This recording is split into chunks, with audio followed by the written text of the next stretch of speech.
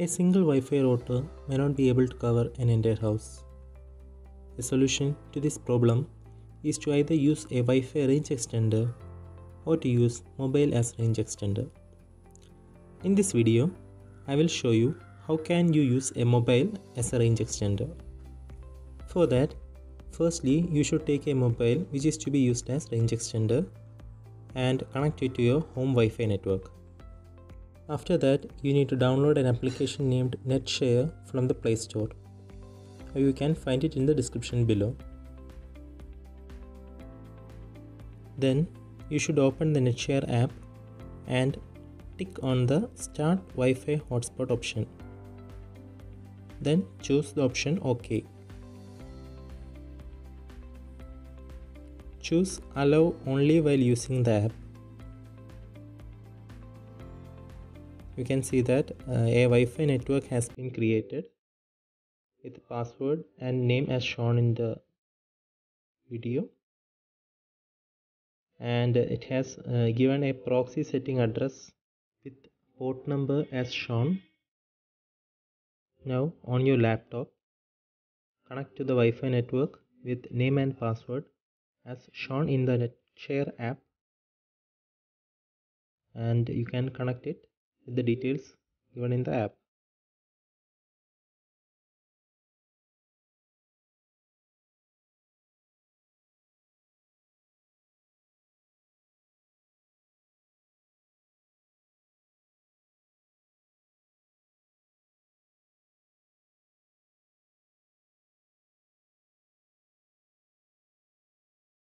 After connecting to that Wi-Fi network, we need to go to Control Panel.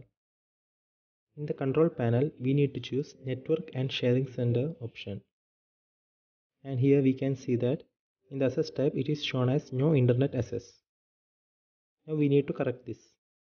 For that, we need to select Internet options. In that, we need to select the Connections option. Click on LAN settings, and we need to select the tick mark for the proxy server, and we need to enter the address and port number as shown in the Netshare app of our mobile. Make sure that you enter the details correctly and then press OK. After some time, you can see that the access type is shown internet, which means we have successfully connected to the internet. Now let us test our network speed on internet. For that, we can go to fast.com, and when I test it, it is shown that my network has got a speed of 13 Mbps. A point to be noted is that if you are not using mobile as range extender and you are connecting to ordinary Wi-Fi network directly, then make sure that you untick this proxy server option. Now I will show you how a mobile can be connected to this range extender.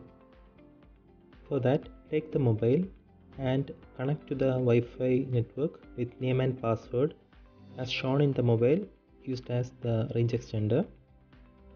Enter the password correctly and press connect.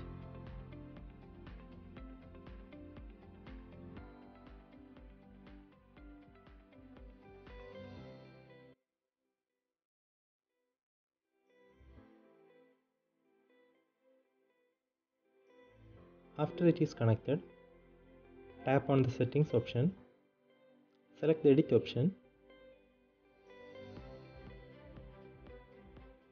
In that, change proxy from none to manual